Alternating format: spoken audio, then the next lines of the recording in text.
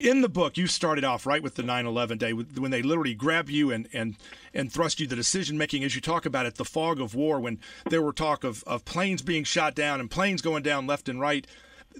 There are still folks today, as we approach this 9/11 10th anniversary, that say, oh, it didn't happen. There wasn't a plane that went into the Pentagon. They're not going to let the facts dissuade them. I mean, they almost have the impression that Dick Cheney was running around laying bombs in the towers and blowing them up.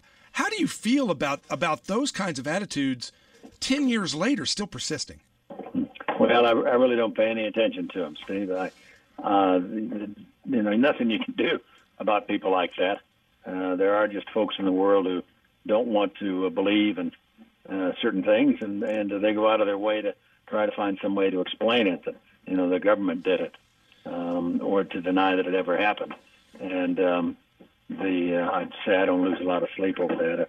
They're too dumb to check the historical record, or unwilling to rely on the facts. That's their problem. Or even the admissions of guys like Khaled Sheikh Mohammed. I mean, they're saying they did it, so I mean, it's kind of hard to deny that.